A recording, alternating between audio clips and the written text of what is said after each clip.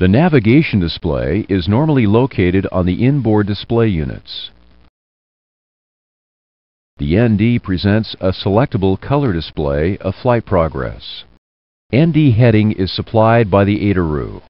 Air data is supplied from whatever source is being used by the associated PFD. 4 primary display modes are available.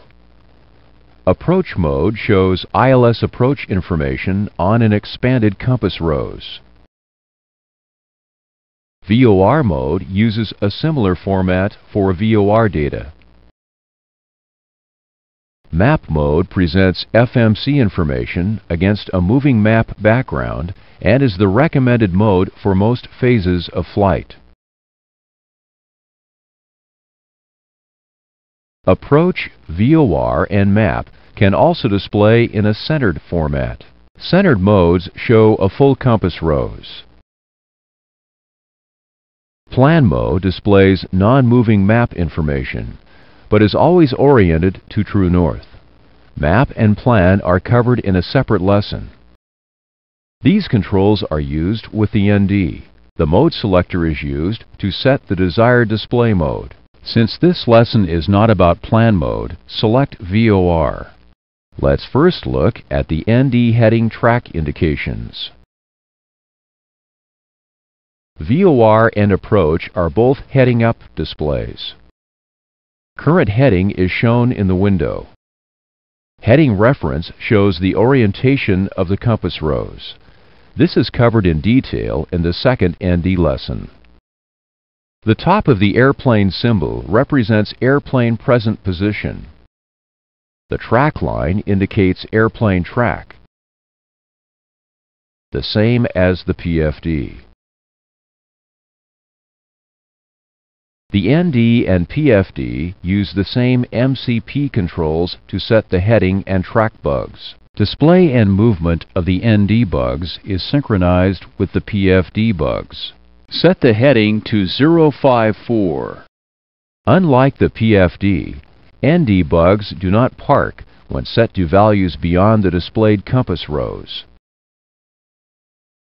Also notice that a readout of the MCP setting and mode are not shown on the ND. Before we go through navigation radio tuning, let's look at the radio information that is displayed on the ND. The source of the displayed navigation information is shown here. The left ND displays left VOR data only, and the right ND, right VOR data. The left ND normally displays left ILS information, but should that source fail, it will automatically use center and then right ILS data.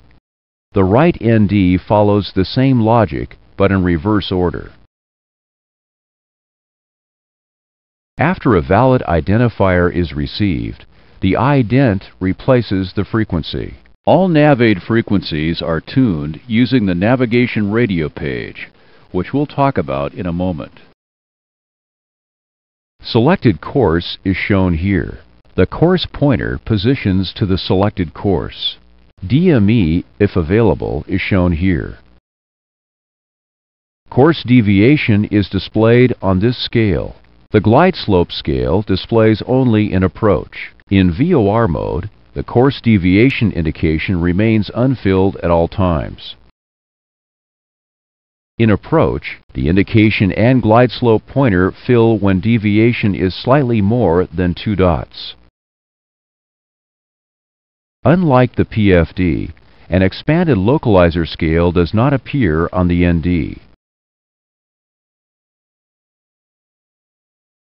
ILS deviation alerts are identical to the PFD displays and are triggered by the same conditions. The to from indication only appears in VOR mode. The VOR ADF switches display left and right VOR or ADF point. The off position removes the respective information from the display. Move the left switch to the VOR position and the right to ADF.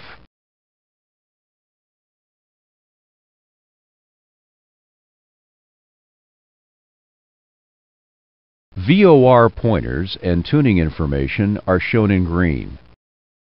ADF pointers and information are cyan. Left VOR ADF pointers are a single line. Right pointers are a wider double line. Both VOR and ADF frequencies are replaced by idents once valid identifiers are received. Next, let's look at how the nav radios are tuned. ILS tuning was covered in the last PFD lesson. The navigation radio page also allows two different VOR or ADF frequencies to be tuned. VOR frequency, tuning status, and identifier are displayed. The tuning status A indicates automatic tuning, which is the normal FMC operating mode. R displays if a VOR is tuned because it is part of the active route. P indicates the nav aid is a required part of the selected approach or departure procedure. Manual tuning is shown by an M.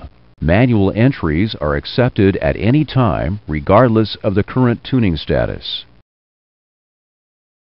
Valid entries are frequency or identifier alone, frequency and course, or identifier and course. Now, let's see what happens when you enter a frequency of 110.9 for the left VOR.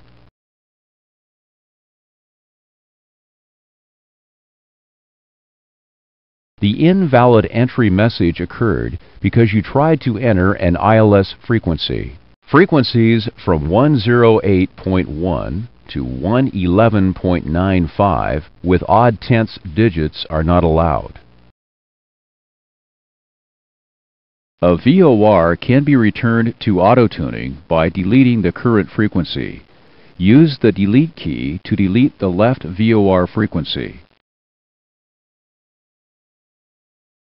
Now enter 115.0 with course 324 for the left VOR.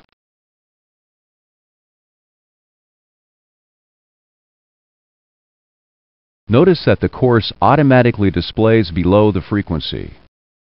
Course is blank if the VOR is auto-tuned. Selected courses are automatically sent to the ND. CDU radial data corresponds to bearing pointer position on the ND. ADF information is limited to the ND bearing pointers. ADF auto-tuning is not available. Dashes are displayed until a frequency is entered.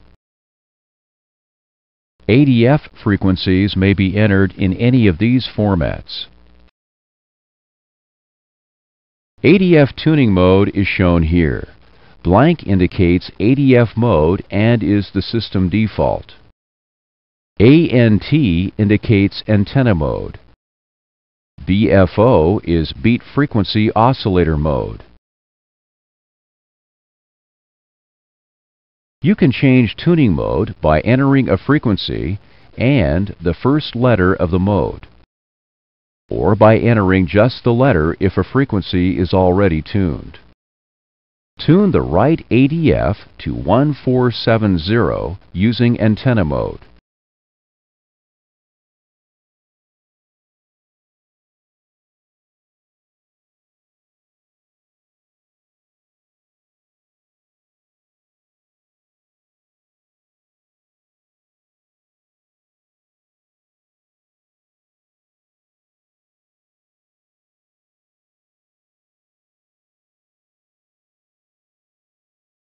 Touch the highlighted key. Touch the highlighted key.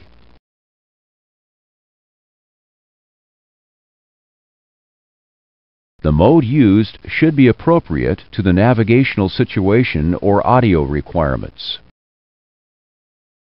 Additional tuning data can be stored for later use on the pre-select line. Any valid format for any line on the page is accepted. Use the right pre-select data to retune the ILS receivers.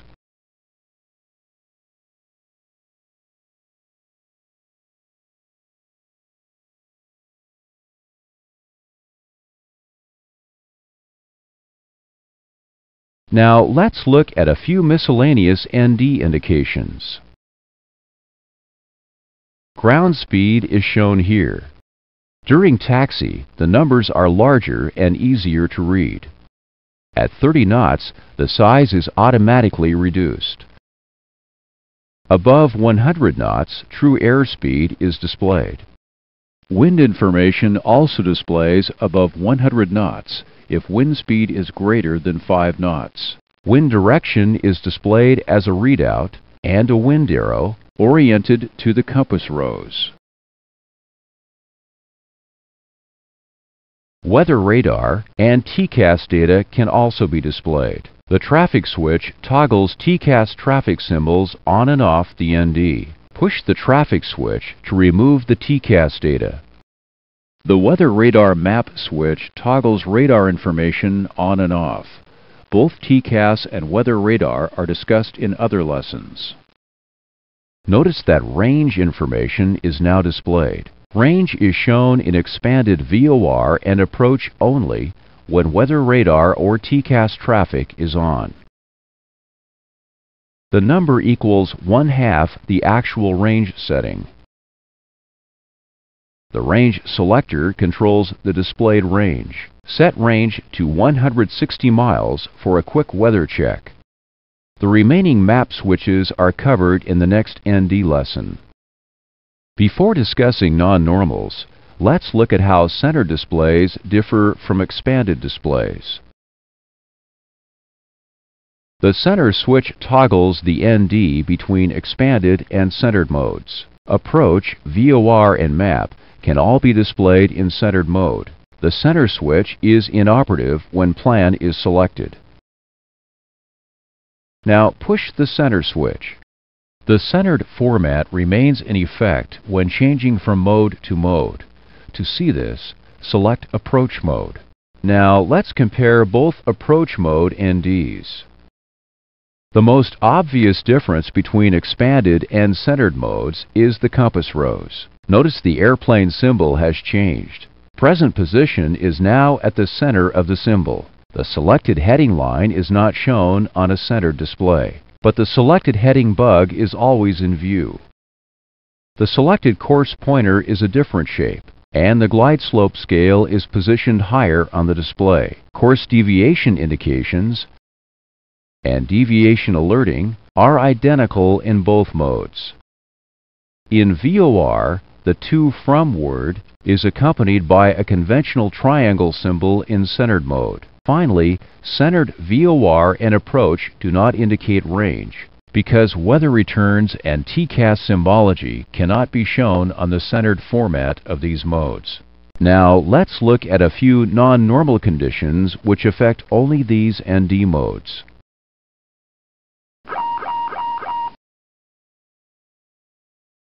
The single source ILS caution message displays if 2 of 3 ILS receivers fail. This message was also covered in the last PFD lesson. Both NDs now show ILS data from the same source. Unlike the PFD, however, the actual ILS data source is clearly displayed on the ND. Cancel the message.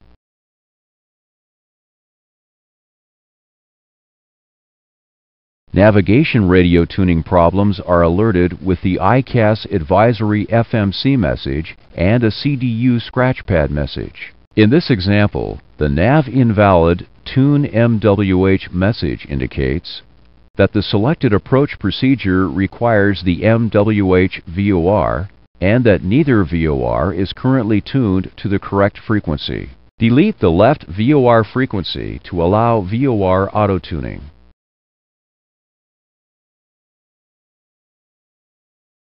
The scratchpad is incorrect. The scratchpad is incorrect.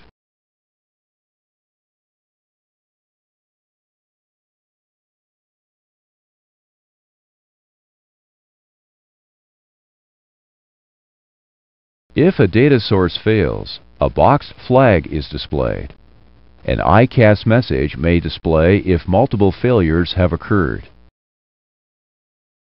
Expanded VOR and centered approach failure flags are shown here. This completes the instruction portion of the lesson.